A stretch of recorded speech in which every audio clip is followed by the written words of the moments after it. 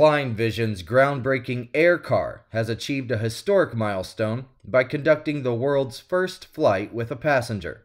Music icon Jean-Michel Jarre soared through the skies in the half-plane hybrid, showcasing its capabilities at the international airport in Slovakia. Designed by Professor Stefan Klein and Anton Zajac, the AirCar received flight approval in 2022 after numerous successful takeoffs and landings.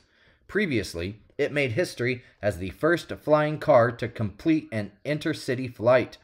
With foldable wings and a back propeller, this 1,000-kilogram dual-mode prototype transforms from a sports car to a plane in minutes, requiring only 300 meters of runway. Powered by a 1.6-liter BMW engine, it can reach speeds of up to 120 miles per hour at 8,000 feet altitude, with plans to transition to electric power, the U.S. Sun has reported.